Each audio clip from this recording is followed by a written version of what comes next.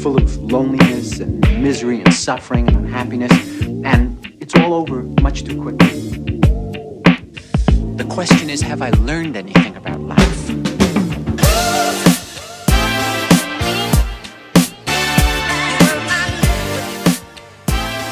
So I've had the Nintendo Switch for about a month now, and most of my time with it has been spent gaming with Breath of the Wild, Binding of Isaac, and a little bit of both single player and multiplayer with Shovel Knight.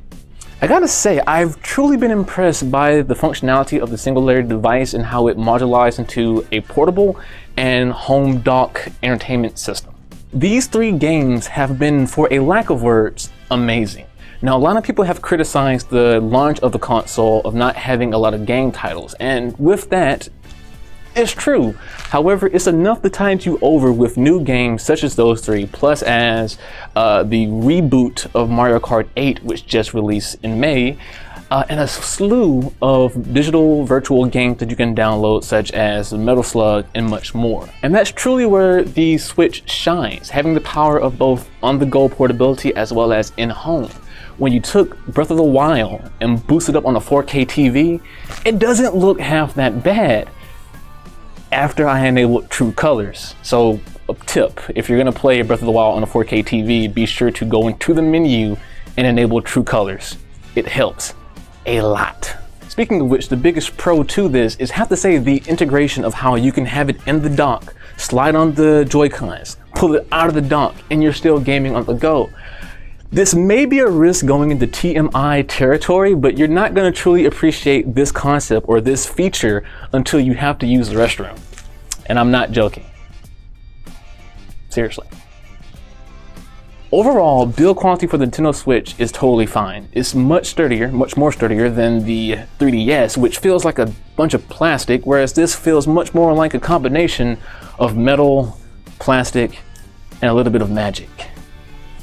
However, because the Switch does not have an initial clamshell design like the 3DS, you're gonna be more inclined to have an inset fear that if you drop the Switch, you may break it or crack the screen or do some type of damage to it, unlike the 3DS, which has this nice protective, innovative, professional design. So a lot of people will recommend you to go with a type of sapphire or glass, tempered glass display to go over the screen of the Switch. Highly recommended, not just because of the whole put it in your dock, you'll scratch the screen dilemma. Joy-Cons are another aspect of the Nintendo Switch, and speaking on them, they're quite durable.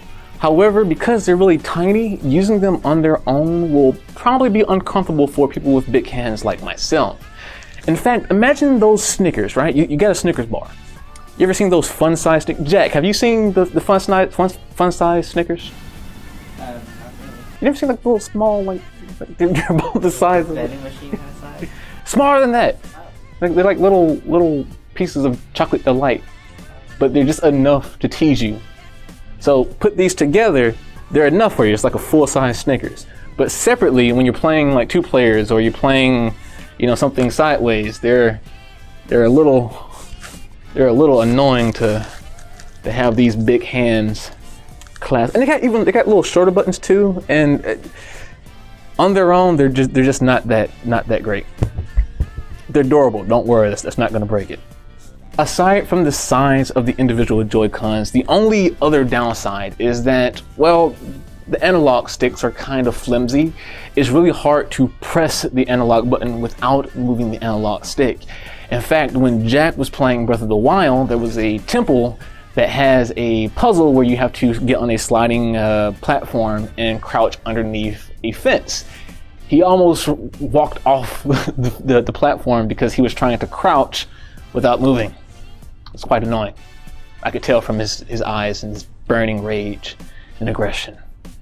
It consumed him that day. The other downside to it is sometimes when you're trying to plug in or slide on the Switch controls, you don't always have a steady connection. You think you do, you don't. You have to actually slide in until you hear that trademarked Nintendo Switch click. Right. And then you're locked in place.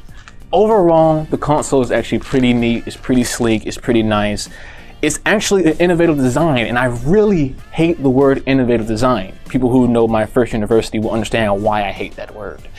However, I gotta give it to Nintendo. I've been a vocal consumer about my distaste with a lot of the decisions from the Wii, the Wii U, the Nintendo 3DS, the new Nintendo 3DS, the new Nintendo 3DS, and all their other crap, and not having a charging port with the new 3DS. And they're finally getting back into my good graces with the Nintendo Switch. The kickstand is probably the most flimsiest thing about it, but that's okay. It's a kickstand. You know, you're probably not even gonna use it. It's okay. You just take that off and toss it. You'll be totally fine. The real question comes into the gaming library. How much are you gonna get out of the Switch before you get bored of it? Right now, there are a lot of games for it, but how many of those are actually new games? You have things like Breath of the Wild, the launch title for the game, or the launch title for the console rather. That's new. Mario Kart 8, it's more of a revamp of the previous thing that was launched for the Wii U. You also have Binding of Isaac. Again, not a new game. You have indie titles coming to the e-store for Nintendo, like, Jack, do you know that game where you punch and teleport through walls? No? Yeah. Overall, the fact is, there aren't a lot of new games for the Switch just yet, but they're coming. We have Mario coming in the December holiday season, I think. We also know they're coming up with the new Xenogears, possibly bringing Persona 5, and I'm gonna butcher this name. Is it Shin Megami Tensei? You know what I'm talking about, Jack? It's like the base game of where Persona 5 or the Persona games came from. Tens Megumi Tensei. You are not helping, Jack. You're fired. New games are coming, and hopefully a good amount of multiplayer games as well. No, I did not forget Snipper Clippets nor the 1-2 Switch. I'm not gonna count those two as full-on games. I'm just not. No matter how fun Snipper Clips are or is, I'm not gonna count it as a full-on total game. Just not. You can state your hate in the comment section below. The second thing is the battery life. Because the Switch has a wide gambit of games for it, you're gonna go from anywhere between 3 hours, something like Breath of the Wild, if you put the brightness down all the way low, to somewhere between 6 to possibly even 8 hours with something simple like that farming game I spoke of earlier. How you manage and how you utilize the device is probably going to manage up to you, how you have your screen settings, how often you play the game, and exactly what's going on in the game. But other than that, you're going to be totally fine with 3 to 6 hours of gameplay. 2 more points when it comes to the Switch is the actual software itself, the Nintendo Switch OS. I don't think there's actually even a name for the operating system just yet, but a lot of people had an issue with it not launching with Netflix. Can you believe that? I cannot. Like, they have a Netflix for Wii U. Yeah, but see, side note here, isn't this kind of what people got mad at the Xbox One for? Trying to be entertainment and a gaming station at the same time? I'm just gonna toss that salt out there, that little bit of shade, you know? You don't want the Xbox One to have all these cable and entertainment management stuff, but you're getting upset that the Switch don't have Netflix. I don't know. I don't know. It's coming, supposedly. Possibly rumored to be coming later on in an update, and I can see that happening for sure. But first and foremost, the Switch is just a gaming console for the go. I mean, you have YouTube on the 3DS, sure, but who watches YouTube on the 3DS? Jack, if you watch YouTube on the 3DS, I swear I'm gonna throw it out the window. Please do. Now, the screen size of the Switch actually does make sense to have something like Netflix, especially with removing the Joy-Cons. You actually have quite the decent sized screen. It's kind of like a miniature tablet. Turn it sideways. It reminds me of the Sony Xperia, but you don't really need it at launch. And I think people kind of jumped on certain bandwagons to give this console hate. Coming from someone who's been really upset with Nintendo for about half a decade, listen to me, I think a lot of people are bashing this for reasons they shouldn't be. And last and not least, when it comes to the OS and the system overall, online multiplayer. Now, until I believe fall or December or winter or whatever, we're gonna have free online play for Nintendo Switch. That's fine. But what about after? How much is it gonna cost for online services? We don't know yet. There's rumors, but I don't like going off of rumors because you gotta think about the Japanese market, the economy of switching the currency over. It's not enough information to go off on. However, I will say this. They are coming out with a Pokemon game for the Switch. I mean, it's a cash cow. Come on, they are. If I have to pay money every month just to trade Pokemon with friends on Nintendo Switch, I'm gonna blow my stash. I'm gonna blow my stash. So Nintendo, don't make me blow my stash. The only thing that I'm really interested about the Switch right now that they have not yet told us, or at least not us, is how are they going to integrate like an API and development course for developers? We know we have games being made by developers, sure, but evidently by the interface on the Switch, there's rooms for different apps. So I'm wondering, are they going to be cool enough, because Nintendo is not cool when it comes to third parties, cool enough to allow third-party developers to create apps for Nintendo Switch? And if so, how is that going to work? Because I myself would love to make an app for the Nintendo Switch. So Nintendo, please give us more information about that. I really want to develop an app for the Switch. What will it be? I have no clue. It'll probably be something super simple. At the end of the day, you know what to expect from Nintendo. Don't expect a console that is going to give you super 4K definitive definition running off a 1070 GPU from like the GTX from NVIDIA. It's just not what this is about. It's not Sony. It's not Microsoft.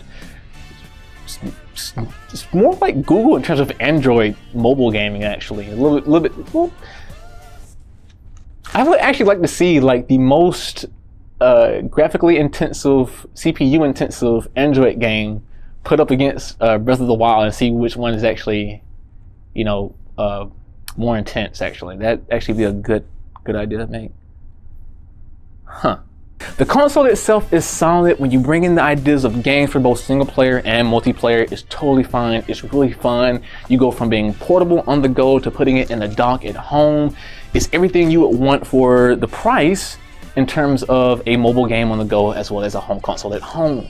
That's my review of the Nintendo Switch. I gotta say, I gotta give it an 8 out of 10. I truly believe this is a right direction for Nintendo. I've been really vocal in the past about how I was displeased with the way they were going for the 3DS, the Wii, the Wii U, and much more. And I finally think bringing in a new set of younger developers for the Nintendo Switch and for games like Breath of the Wild has been a massive boost in direction and direction correction for Nintendo. Now we'll see whether or not they stay true to their new course about being third-party developer friendly in terms of being friendlier, and how well they commit to their community. But we will have to see. But again, 8 out of 10, highly recommended. March winds and April showers.